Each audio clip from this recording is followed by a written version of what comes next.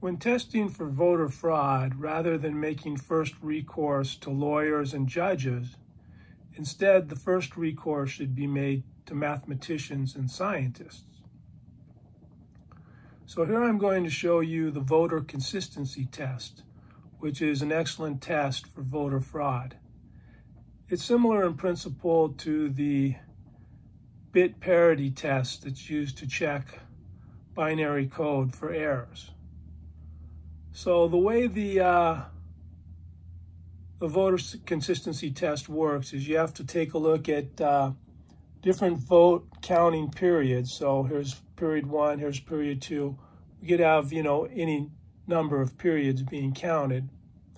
And then here we'll just use a two-party example of Democrats and Republicans voting for a Democrat or Republican. You can do normalized values to get rid of, let's say you have independents if you don't want to count those, or you can count those too. It works either way. What you're looking at in each of these periods is you're looking at the fraction here of the Republican voters who had their votes counted in the first period, and what fraction of those voted for a Republican or voted for a Democrat. And in the second period, we have the fraction of Republicans who had their votes counted in the second period.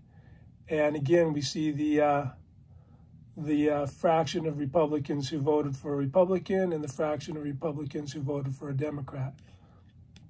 So if we have voter consistency, then these fractions, these respective fractions, will be equal. In other words, the fraction of Republicans voting for Republicans will be the same in both periods as will the fraction of Republicans voting for Democrats. It'll be the same because basically the voting pattern will stay the same among members of the same party. And the same with the Democrats. Now, let's look at a case where the voter consistency test is failed. Here we have a fraction of the Republicans are voting for a Republican and a fraction of the Republicans are voting for a Democrat. But here we see a much smaller fraction are voting for a Republican in the second counting period, and a much larger fraction are voting for a Democrat in the second period. Now, how could that happen? Well, one way it could happen is if votes that were cast for a Republican were switched to a Democrat.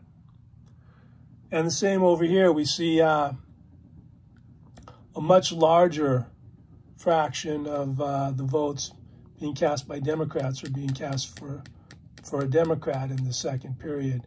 So how could that happen? Well, you could stuff the votes, or again, you could switch votes for Republican. You could switch those to Democrats. So let's look at this graphically. So here we look at, we're just looking at arbitrarily at 11 counting periods. They can be taken periodically throughout the vote counting process as a sample. And here we see the the votes are, we look at the fractions. And here we see voter consistency. Let me go to the next one. So here we see that the voter consistency test is passed because the fractions are staying the same. So these are the fractions of the respective parties voting for their own party, and these are the respective fractions of the different parties voting for the opposite party.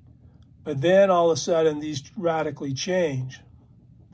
So this would be a case of clear election fraud. So the great thing about the voter consistency graph is it puts the election forensics it gives this to the mathematicians and scientists first, and then after they complete their analysis, then it goes to the lawyers, and then to the judges, and that's the proper procedure, and also to the to the legislator, and to the president and the governors and so forth.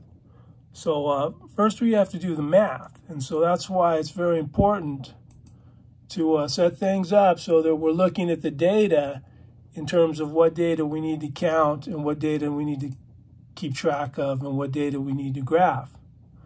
Because this is the way that you actually go about it mathematically and scientifically in order to examine whether or not there was any fraud in an election.